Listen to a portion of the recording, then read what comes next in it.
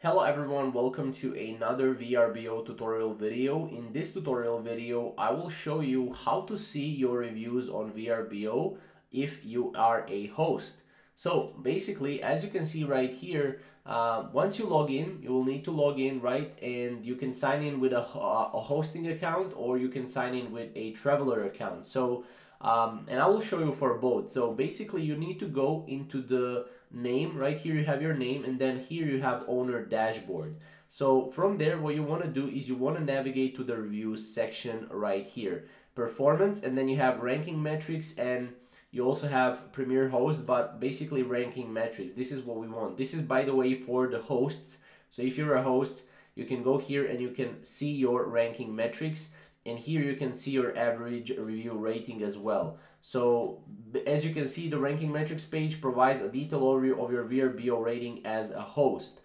So including the number of reviews you received and average rating as well. Now, how can you see a VRBO reviews left about you as a guest? So you can use a computer. Again, you can go to your VRBO profile right here, right? You have your profile, and then what you want to do is you want to go to reviews right here. And here you can basically see reviews about you and reviews you've left as well. So basically you can go here and see that, right? And you can see manage devices as well.